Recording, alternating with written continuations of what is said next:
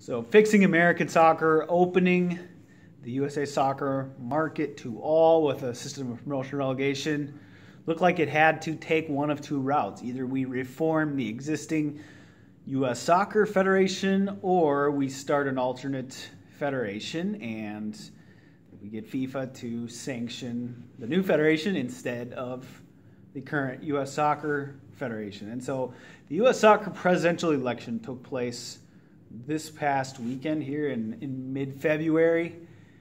And from what it looks like, it's just basically confirmed that U.S. soccer itself is set up to just be a perpetual proxy for the interests of the MLS/Soccer United marketing some company.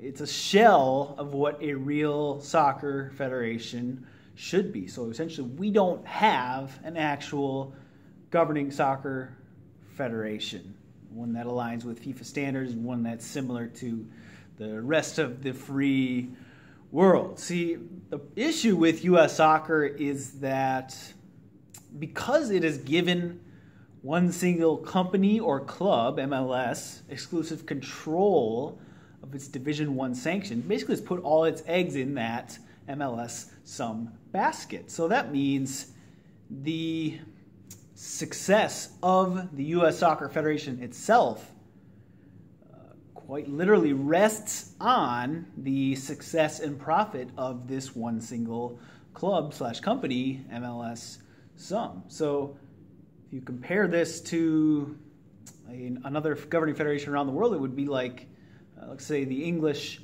Football Association making the profits of one single club like Manchester United its core priority. So now what you have here with U.S. Soccer is, well, we've given MLS Sum the top dog spot in our ecosystem, and therefore this MLS Sum entity has to be successful in order for U.S. Soccer as a whole to be successful, or at least the one under the sanctioned governing federation, USSF. And then, of course, the lines are blurry between who actually runs the U.S. Soccer Federation. Do MLS Sum controllers actually make the decisions in MLS? Again, is the tail wagging the dog, so to speak, here in U.S. Soccer? And it's looking like it more and more. Basically, yeah, like I said, it's just a proxy of the U.S. Soccer Federation, a proxy of a single company or club. And so this is why we need to fundamentally blow up the U.S. Soccer Federation in terms of completely not get FIFA or the U.S. government to step in and completely mandate that a structural change, 100% structural change, be made.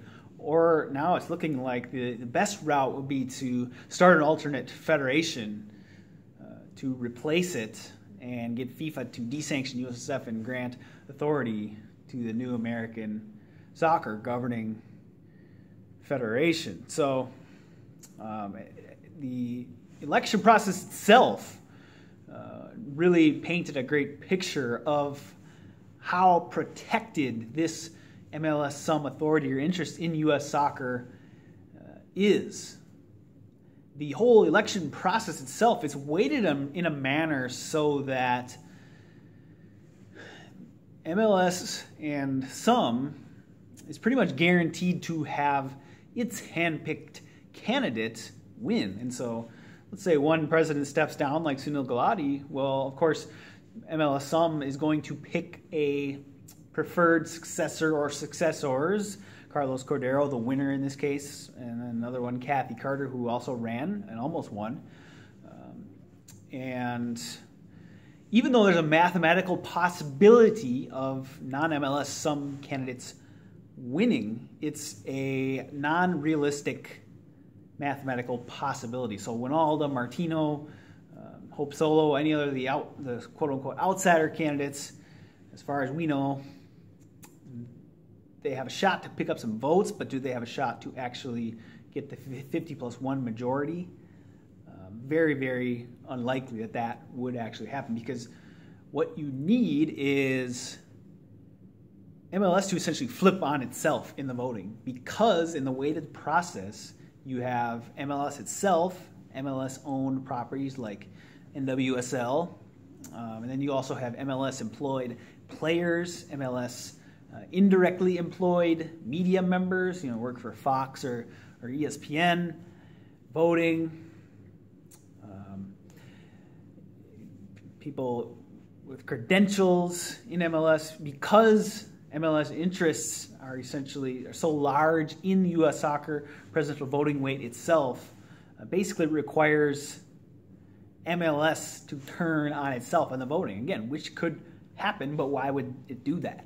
Or why would people employed by MLS risk their livelihood by going against MLS? Again, these are, like, for example, the players' councils, which is a big chunk of the vote percentage.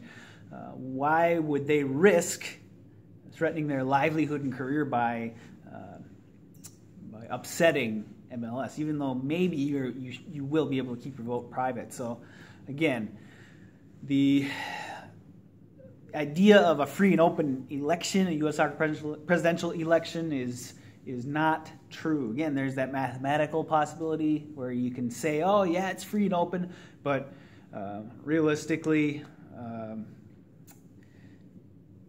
even if everyone banded together, the state association, the adult association, got a big chunk of the players' council, it's most likely not going to happen. And I think that's why you saw during the election, Sunil Gulati, the guy who's stepping down and partially responsible for this big mess, he was joking about extending his term limit, things like that, and it was just sort of a fun and games exercise for him, it appeared. At least that's what his spirits were like. He didn't seem anxious or worried at all. And it begs the question, would this MLS, some controlling body, be stupid enough to leave itself vulnerable to an uprising from the people through the actual voting process itself? Would it allow itself to be undermined simply by a revolution of people going through the state associations, getting nominated for voting positions,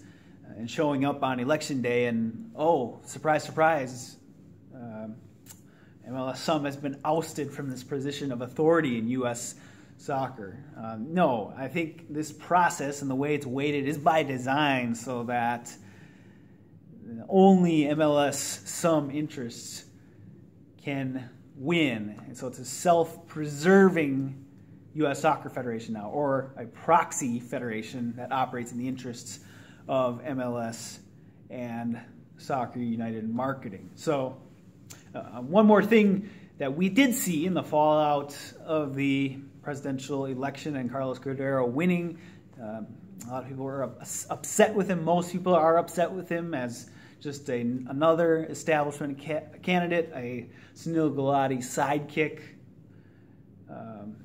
But again, the blowback from certain people, media members who tend to back the MLS Some U.S. soccer establishment as is, has been, oh, well, go keep making your own change in U.S. soccer. You need to get involved in the political side of becoming nominated to vote and get in your state association, make a difference on the ground, which sounds good on the surface, which sounds logical, but here's the issue.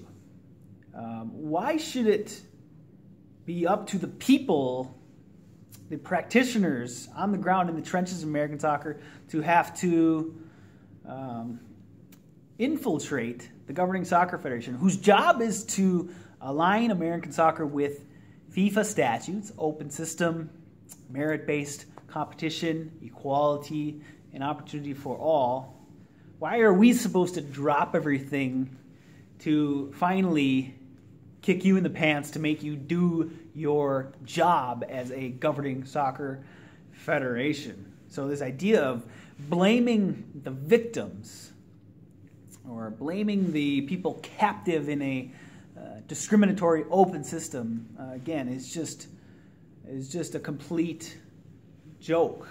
We need a U.S. Soccer Federation that truly looks out for all constituents in American soccer, that prioritizes, number one, being a representative of all people in American soccer. So right now it's this attitude of, well, we're on top, we're in control, so get off your butt and do something about it. Ha! So the condescension is off the charts there, and we're just getting to a point where it's time for an alternate federation, and this break point is becoming even more clear now after this U.S. soccer presidential election. No longer are we under this facade of the USSF Federation as is being about growing the game and inclusion for all people and diversity. It's becoming clear it's all a power and a money game for the MLS Sum controlling body and its proxy federation, Soccer United Marketing. And proxy federations are not real soccer federations. We're going to need a new governing soccer federation to take U.S. soccer's place. And then we go to FIFA and ask to be granted FIFA sanctioning.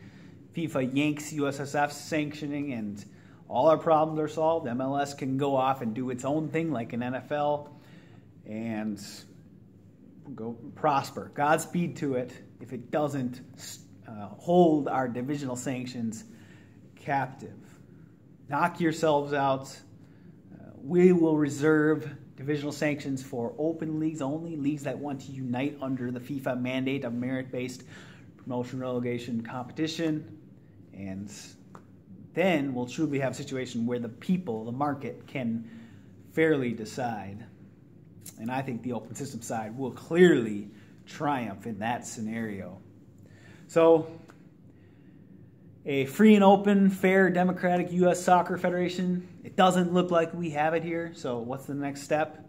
Unless the U.S. government's lawsuits or FIFA can step in and mandate a complete blow-up restructuring of the U.S. Soccer Federation, we're going to need a new alternate American Soccer Federation. We're going to need clubs and people to band together and form a coalition and say we're ready to unite under something new, and we're ready to unite under FIFA's merit-based global standard of soccer.